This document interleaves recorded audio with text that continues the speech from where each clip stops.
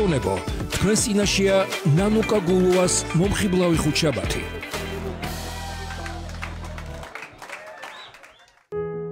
გადაცემის გენერალური სპონსორია ჯავრიშვილის კლინიკა ოფთალმიჯი.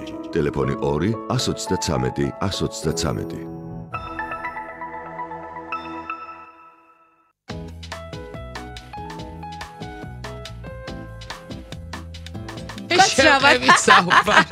შევყევით, მოგესალმებით კიდევ ერთხელ თბილისის რადიო მსმენელებო, გამარჯობა ცისანა. გამარჯობათ, მოგესალმებით ყველას და დიდი მადლობა შენ ასეთი წარდგენისთვის, დიდი მადლობა რომ თქვენი სტუმარი ვარ და ასეთი წარდგენა რომ მქონდა, მადლობა. კი, ძალიან დიდი მადლობა რომ მოხვედი, ჩვენი მომხიბლავი ხუთშაბათი კიდევ უფრო მომხიბლავი გახადე.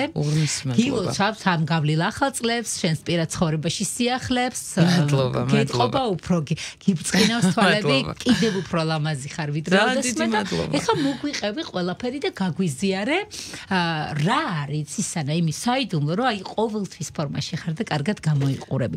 ზოგს აი ლეგენდები ალბათ ჩვენს გსმენია და ამას რა უჭირს ეს აბა როგორ იქნება და რეალურად მოგვიყევი რა უჭირს და აბა როგორ გამოიყურები ყოველთვის აი ესე კარგად ესე ლაღად ლამაზად და ის ჭყვალები არ არის ჩაცმაზე და გაპრანჭვაზე ის არის რაღაცა შინაგანი და იცი რა მოდი თავიდან დავიწყებ ზოგადად ბებია, დედა, ანუ ეს მაინც ოჯახიდან მოდის. მე სახლშიც არ ვარ მოუწესრიგებელი. არ შემიძლია მე თვითონ ვიცრგუნები, რომ აი დილა, ჩემი დილა იწყება ჩემი მოწესრიგებით. აი რო იქცეოდეს ყველაფერი, მე უნდა მოწესრიგდე და აი მე ხანდახან ხუმრობდი ხოლმე, რომ გაპრანჭულს მძინავს, თქო, იმიტომ რომ არ შემიძლია მე თვითონ ჩემი თავისთვის მჭირდება პირველ რიგში, რომ მე ვგრძნობდე თავს კომფორტულად. ეს ერთი. მეორე, რამდენად ფორმაში ვარ კარგად გამოყურები, ძალიან დიდი მადლობა ამ კომპლიმენტისთვის. იცი რა, ეს არის სულის მდგომარეობა ზოგადად, როგორ გამოიყურები. მეც ესე ვფიქრობ. ხო, ეგ არის პრინციპში ეგ და რაც შეეხება იმას თუ როგორ ვინარჩუნებ, იცი რა, რო გითხრა რომ ბევრი რამით ვინარჩუნებ, მოგატყუებ, იმიტომ რომ რაღაცა ბევრ რამეს არ მივმართავ, გენეტიკაც ხელს მიწყობს და სულ ვიძახი, ბავშვობაში მოვისმინე ელენე ყიფშიძის ესეთი ფრაზა და მაშინ ვერ მივხვდი როგორ ინარჩუნებთო თქვენს ახალგაზრდობასო და როგორ გამოიყურებით ესო და ბოღმიკა არ ვარო. აი ეს მახსოვს ეს ფრაზა. მაშინ ვერ მივხვდი, იმიტომ რომ რაღაც წარმომედგინა რომ ყველა უნდა იყოს კეთილგანწყობილი, კეთილი, რაღაცა საყვარელი ადამიანი, რომელსაც ყველა უყვარს. აი ეს ბოღმიკა, ხო, ბოღმიკა არ ვარ, ცოტა ვერ მივხვდი. მერე მივხვდი რას ნიშნავს. როდესაც შიგნიდან მართლა არ ხარ ბოღმა და გინდა ყველასთვის კარგი, რაღაცნაირად სხვისი ბედნიერება გაბედნიერებს. აი ხა რო გნახე გამეხარ და მოგაყოლე ბავშვების ამბავი კაცის მიღმა, მიხარია, ესე შორიდან მიხარია შენი ბედნიერება. ასე მიხარია ყველას ბედნიერება მართლა. ვიცნობ თუ არ ვიცნობ, არა. ამიტომაც ხარ ესეთი მანათობელი და მაინტერესებდა რა იყოს საიდუმლო. აი ეს ფრაზა რომ არ ვარ ბოღმიკა, ალბათ აი ეს არის და მადლობა თუ ისე უყურები რომ ესე შემაქეთ. ძალიან კარგია. კი, მეც მგონია რომ ეს სიკეთე და ეს კეთილგანწყობა ძალიან ალამაზებს ადამიანს და იმ ვარსკვლავებს სხვა არაფერი არ არის. რაღაც ვერ ვიგებ რატო არ შეიძლება, რატო შეუძლიათ არ უხაროდეთ. წარმატება თუ ბედნიერება თუ წინსვლა თუ გარეგნულად რო კარგად გამოიყურება, ბევრი შვილები რო ყავდა რომ მოგვეცა ეს ბედნიერება რომ დედები ვიყოთ და გვექოთ. ეხლა ეს ხო ამაზე დიდი წარმატება ხო ცხოვრებაში ჩვენ არაფერი არ გაგვაჩნია რომ ვართ დედები. აი ეს რაღაცეები რო შურთ თუ არ ვიცი რა ქვია ამას. კენია ესე გული რაღაცნაირად ისე ამბობ რომ თითქოს რაღაცა გეტკინებული. მე კიდე მგონია რომ ყველას ცისანახანა თითქოს შენ არ გეხება ეს რაღაცები. არა, ყველას ეხება. ყველას ეხება, იმიტომ რომ თუ ცოტა წარმატებული ხარ, ცოტა კარგად გამოიყურები, ცოტა ბედნიერი ხარ, ცოტა ლაღი ხარ, ცოტა რა ყველას ეხება. შეგხებია და გტკენია გული. შენ აი ამ გტკენია, კი. ახლობლებისგან იცეხი თუ უბრალოდ უცნობი ადამიანებისგან და კომენტარებს? საერთოდ უცხო ადამიანებისგან, აი ინტერნეტ სივრცეში. კითხულობა ის კომენტარებს ხო, ცისანა? არ კითხულობ. იცი რა ზოგადად ჩემზე ეს ხშირად არ დაწერილა და ამიტომაც რაღაცნაირად ხარ თქო და იცი რა ხო მაგრამ აი რაღაც ბოლო პერიოდში რომ გავთხოვდი რაღაცნაირად ხო ისეთი ამბავი აწყდა რომ ცოტა გამიგონია რომ პირიქით სტიმული ხარ ყველა იმ ქალისთვის ვისაც ეუბნები ამ მეც რომ ყოველთვის შეიძლება ცხოვრებას დაწყება ბედნიერი ადამიანისთვის ალბათ სტიმული ვარ, მაგრამ ზოგადად ხო ადამიანებს რაც არ აქვთ და ვთქვათ გულით კივათ თუ წყინთ თუ მოდი ეს ცოტა ვარქვათ იბოღმებიან, მე ამ ბოღმას ანთხევენ იქ და აქედან გამომდინარე, როდესაც ეს ფსიქოტიპები ადამიანების გავიგე, აღარ მწყინს და მე მათ რაღაცნაირად არა რა თქმა უნდა, ხო, უთანაგრძნობ, იმიტომ რომ არ შეიძლება ხალი იყო ბედნიერი, დედა ბედნიერი მეუღლე შენი საქმეში შემდგარი, თუნდაც აი დედა იყო და სამზარეულოში კარგი მზარეული იყო და გემრიელ საჭმელებს აკეთებდა. შემდგარი ხარ, სახლში ხარ შემდგარი, არა აქვს მნიშვნელობა სად და სად ხარ თვითკმარი, ხო? არ დაგრჩება დრო უბრალოდ ამისთვის. ხო, და მაგინდება ადამიანს გული ატკინა და არა, ხო, არა. ხო და მოგვიყევი ხა ვისაც ძალიან გვიხარია შენი ბედნიერება და ძალიან დიდი არმია არის ზუსტად ვიცი ადამიანების. მოგვიყევი რა ეტაპი გაქვს ხა ცხოვრებაში, როგორ გწნობ თავს? ძალიან ბედნიერი ვარ და მიცი როგორ არის აი შენ თქვი რომ არც ისე არის იავარდით მოფენილი და ძალიან ბევრჯერ მithქვავს რომ ალბათ ცისანას რა ენაღლება რა ასე გამოიყურება იმიტომ რომ ამის საშუალებაც აქვს ამის დროც აქვს იმიტომ რომ არაფერი ენაღლება თან ეს იმიტომ რომ არაფერი ენაღლება არ არის ეგრე მერწმუნეთ რომ არ არის ეგრე შეიძლება მე უფრო ბევრი რამე მენაღლება და მე უფრო ბევრი რაღაცები მაქვს ცხოვრებაში გადასალახი თუ ის და ასე ადვილად არ ხდება ყველაფერი აქედან გამომდინარე მეც ძალიან ბევრი რამე გავიარე ცხოვრებაში და მადლობა რომ რაღაცებმა არ გამობოროტა, არ შემცვალა და მე შესაბამის უფლება აღარ მქონდა. იმიტომ რომ რაღაცნაირად მეტკინა ცხოვრებაში გული და მე შესაბამის უფლება აღარ მქონდა პირველ რიგში არც ჩემ თავთან, არც ჩემ მშობლებთან და ყველაზე მთავარი ჩემ შვილებთან არ მქონდა ამის უფლება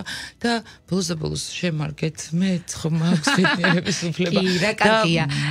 იცი რა არის შეცდომის უფლება კი არა, უკვე შენ დრო იყო რომ ძალიან ბედნიერი უნდა გვინახე ყველას და უნდა გეთქვა ეგ სიტყვები რაც ეხა თქვი რომ და რა ვიცი პირადზე ხა ესე ბევრი საუბარი არ მინდა, ერთს ვიტყვი რომ ყველა ქალი იმსახურებს იყოს ბედნიერი, აბსოლუტურად ყველა ქალი და ყველას ბედნიერება მიხარია და ძალიან ბედნიერი ვარ და ბედნიერებაზე ბევრი საუბარი არ მინდა.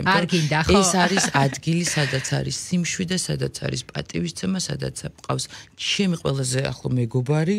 რა კარგია. ყველაფერი ერთად არის და მადლობა ამისათვის. ისურვებ რომ ძალიან დიდხანს იყო ამ ტალღაზე და დარწმუნებული ვარ ასე იქნება და კიდევ ერთხელ გეტყვი რომ ნამდვილად ხარ ისეთი არაპატარა გოგონების სტიმული, ჩვენ ხელა გოგონების სტიმული ვისთვისაც კიდევ შენ ეს ნაბიჯი ნიშნავს იმას რომ არ დანებდეთ და აბა არასდროს არ არის. ხალი აუცილებლად უნდა იყოს ბედნიერი. არასოდეს არ უნდა იყოს მსხვერპლი პირველ რიგში შენი თავისთვის არის ეს ცუდი და არ უნდა იყოს იქ სადაც ცუდად ხარ მე გვიან მივხვდი ამას იმიტომ რომ მაინც საზოგადოების აზრსაღმისლობა აქვს მსხვერპლი ვიყავი წლების განმავლობაში და რაღაცნაირად ის იყო რომ აი ახლა დავანგრიო მეორე ოჯახი რა სიტყვის ხალხი რა სიტყვის ის რა სიტყვის აი მე ისედაც სიტყვიათ ასედაც სიტყვი კი მიუხედავად ისა რომ შენი ოჯახი ყოველთვის გვერდში კეთდა ალბათ ყველა გადაწყვეტილებაში ხო აი შენ და მამას ურთიერთობას რო ვუყურებ ცისანა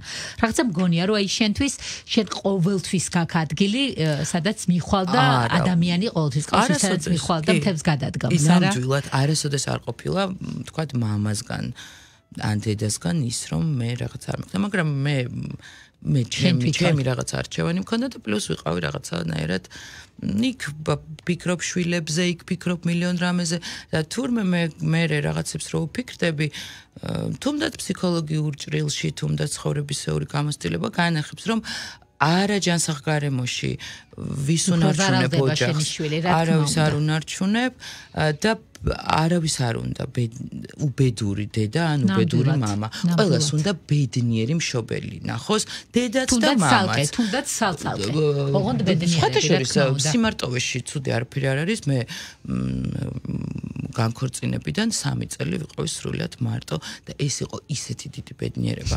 სიმარტოვეში ისე კარგად ვიყავი, ანუ არანაირად არ არის მარტოობა, რაღაცა განაჩენი, გადასარევად ვქნობდი თავს, მაგრამ როდესაც გამოჩნდა ჩემ ცხოვრებაში ჩემი მეუღლე, მივხვდი რომ იმაზე ბედნიერი ვარ ამ ურთიერთობაში, ამ ადამიანის გვერდზე, ვიდრე მარტო, იმიტომ რომ წინააღმდეგ შემთხვევაში იმაზე ბევრად ბედნიერი უნდა ყოფილიყავი, ვიდრე ვიყავი და თან გამოცდილებით გაძლიერებული ქალი ხარ და ნამდვილად და რაღაცნაირად ეს არის ის რაღაცა ადგილი, სადაც ძალიან სიმშვიდე და ძალიან ბედნიერება. ძალიან მიხარია, დარწმუნებული ვარ ჩვენს მსმენელსაც ესე გაღიმებული გისმენენ და ძალიან უხარია შენი ბედნიერება.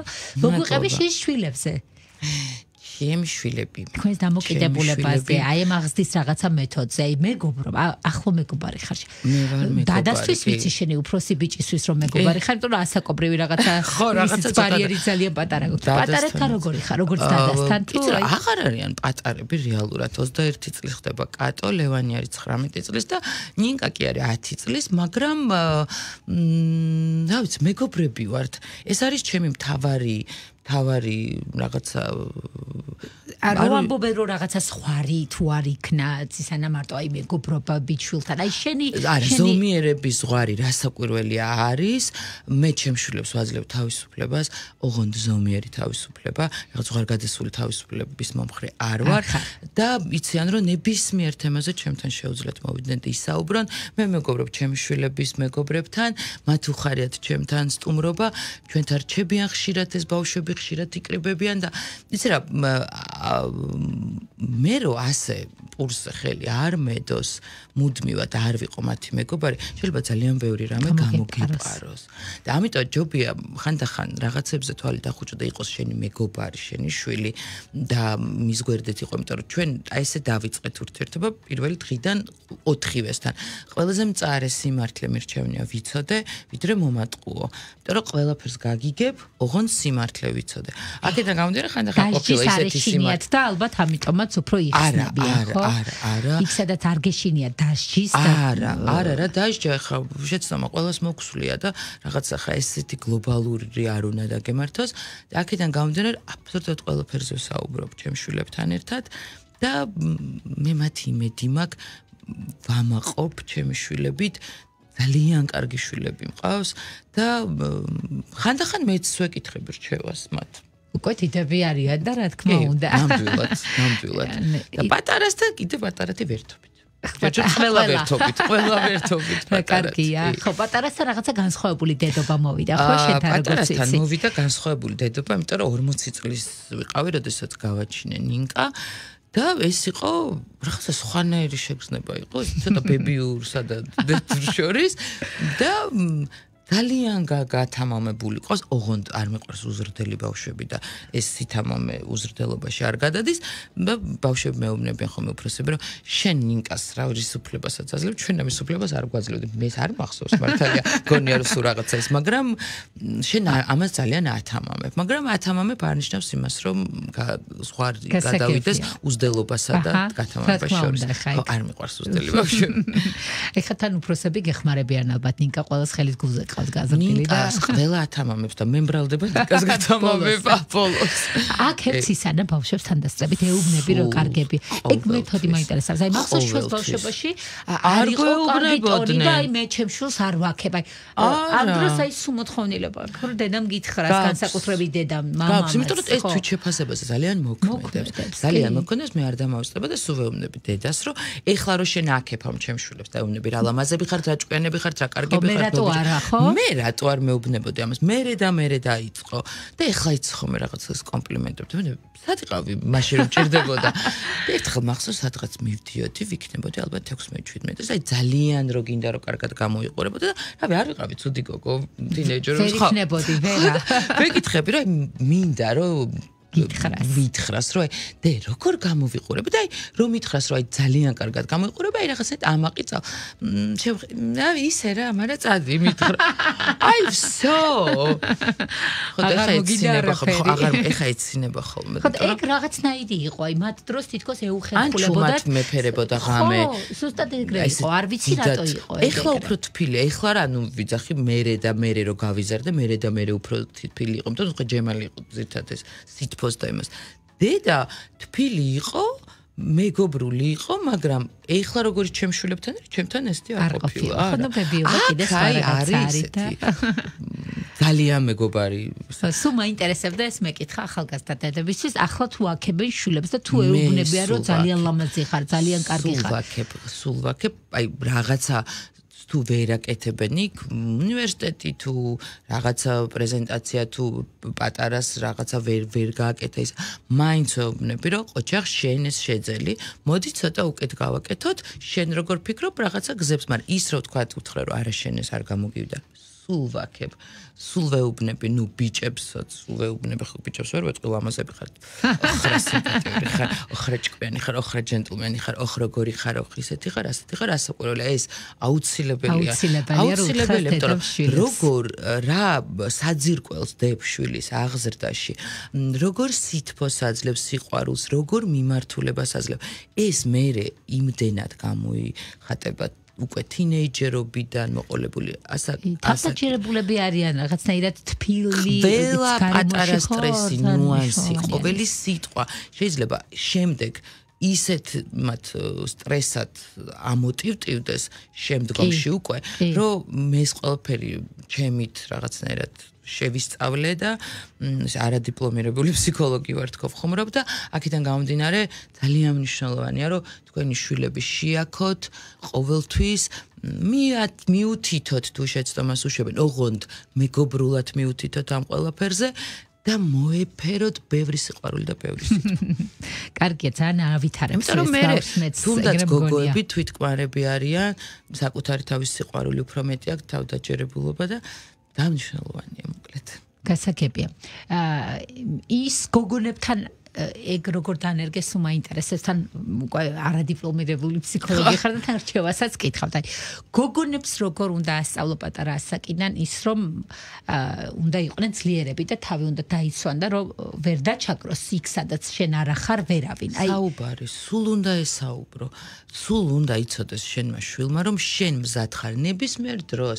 ღამის 3 იქნება, დილის 6 იქნება, დაძინების წინ შუადღეზე ტელეფონზე აი ხლა სანამ შემოვიდოდით ნახე რამდენ ხანს საუბრობთ ხო უნდა სულ ყოველთვის ესაუბრო და რაღაცნაირად ერთად მონახოთ გზები რომ ის უნდა იყოს შენი მესაიდუმლო მას უნდა გქონდეს ყოველთვის შენი იმედი და პატარობიდან იცი როგორ პატარობიდან პატარა რაღაცები იწყება აი ვთქვათ ბაღში მაწყენინა მეგობარმა და იდე რაღაცა იქ არიგებ ისეკენი მის პოზიციას იკავებ მუდმივად რასაკვირველია თუ რაღაცა შეეშალა მიუთითებ ოღონ ისე არა რომ ეს მისთვის რაღაც სტრესული იყოს რომ მოდი აი ესე გამოვასწროთ პატარობიდან იწყებ ამას და მე უკვე ხდება შენი მეგობარი ცისანა ერთმანეთთან ურთიერთობასაც შენასწავლი ხო თავისთავად აი ერთმანეთთან როგორ უნდა იყვნენ იმიტომ რომ შენც გადააწყდები ამას მეორე და მესამე ანუ გოგო და ბიჭორის არის წელიწადი და 9 ისე ჩხუბობდნენ ისე იმეტებდნენ ერთმანეთს ეს იყო ჩემთვის აი წარმოუდგენელი იმიტომ რომ დედის ერთა კი ვარ მაგრამ მე არ მქონიას მაგრამ სულ ყველას ვეკითხები თქვენი შვილების ჩხუბობენ იმიტომ რომ ძალიან ძიმე საყურებელი იყო ეს ჩემთვის შენც გაივლი ამას და მე არ გამიკვირდა შენგან განსხვავებით იმიტომ რომ მე და ჩემი და კარგად გამოწვია ძალიან და განვიცდიდი ამას და სულ ვემნებ რომ არ შეიძლება თქვენ დაძმა ხართ უნდა იმეგობროთ უნდა ერთმანეთი გაიტანოთ და რაღაც მომენტში როდესაც მე მეუღლეს გავშორდი და რეალურად დავრჩით მარტოები მე და ჩემი სამი შვილი და მაშინ არ ცხოვრობდა უკვე თბილისში საქართველოში არ ცხოვრობდა ლევანი იყო 13 წლის ესეთი ასაკი ქონდა ხო ყველაზე ფრთხილი ასაკი და რეალურად დავრჩით სახლში მე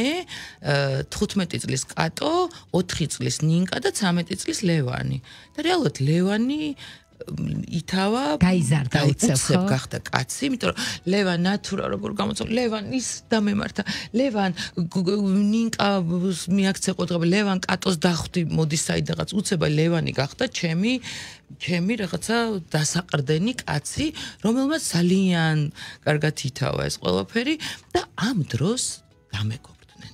აჰა. აი უცებ რაღაცა ოჯახი შეიკრა და ერთმანეთი და დამეგობრდნენ და ჰარმონია რაზეც ჩვენ საუბრობთ ეთყობა იგრძნობდა უცებ იგრძნეს და დაშვიდნენ უცებ რაღაცნაირად შევიკარით და რა კარგია როგორ მნიშვნელოვანია რომ დედას მართლა მშვიდს და ბედნიერს უყურებ როგორ ყველაფერი ამით ლაგდება ჩემი აზრით და ძალიან ბედნიერები არიან ჩემი ბედნიერებით ახლა როგორი ურთიერთობა აქვს ჩვენს მეუღლესთან გადასარევი დიდ ბედნიერებასთან გადასარევი ურთიერთობა აქვს დიდი ხანია იცნობენ და მე როდესაც მე თავად მივხვდი რომ ეს ჩემთვის სერიოზული ურთიერთობა იყო მე იმ წუთშივე დაუჯექი ჩემს შვილებს და ამის შესახებ მოვყევი.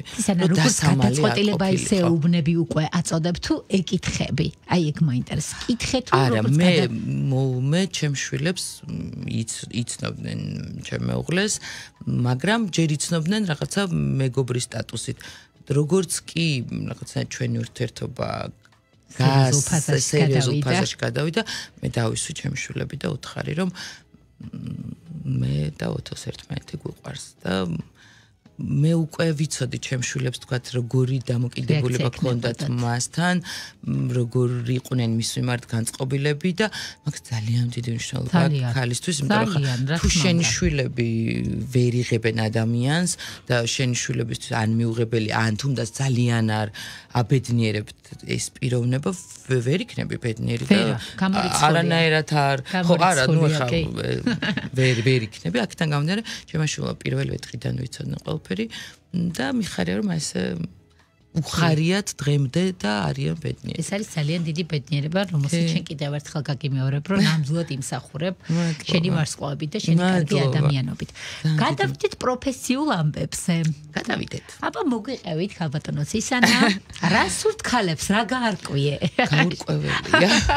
ეს არის ამოუწურავი თემა, რადგან მე სულ ვიძახი რომ ყველა ქალს სულს კი ძირითადად იძახე რომ ბედნიერება ვისი ბედნიერება თქვათ რა არის ბედნიერების ამოსავალი ვისთვის რა არის ფასეული ეგ გაურკვეველია ჩემთვის ფასეული სხვა რამეა შენთვის სხვა რამეა სხვა ქალბატონების ხარ რამდენი ქალიც არის იმდენი ბედნიერება არსებობს ნამდვილად იმიტომ რომ მე მინდა სიმშვიდე სიწყნარე ვიყო მოფერებული მოსიყვარულებული ყურადღება მინდა მზრუნველობა მინდა რომელსაც ასევე დავაბრუნებ და ჰარმონია მინდა და პატივისცემა მინდა და მეგობარი ადამიანი მინდა გვერდით რომელიც იქნება ჩემი მეგობარი მარტო საყვარელი ყველაფერი მაგრამ არიან ქალები რომლებსაც სხვა რამე უნდათ თქვა ფასეულობა არის უნდათ ვერტმფრენი კონდეთ საკუთარი რაღაცა კარიერა და იყვნენ მარტო და გაიტანონ ეს ცხოვრება ეგრე შეიძლება ეგეც უნდოდეს რა ვიცი რატომაც არა ბევრი ქალი არის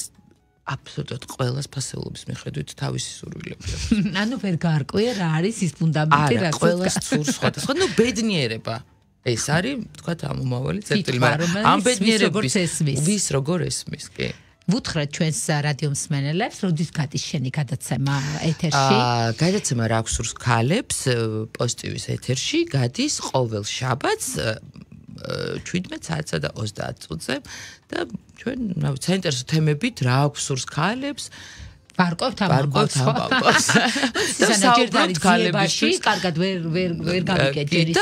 ერთი რაღაცა რა სურთ ქალებს, ბედნიერება ვის როგორც ესმის, ბედნიერება ვის როგორ ესმის და ქალებისთვის საინტერესო თემებზე საუბრობთ.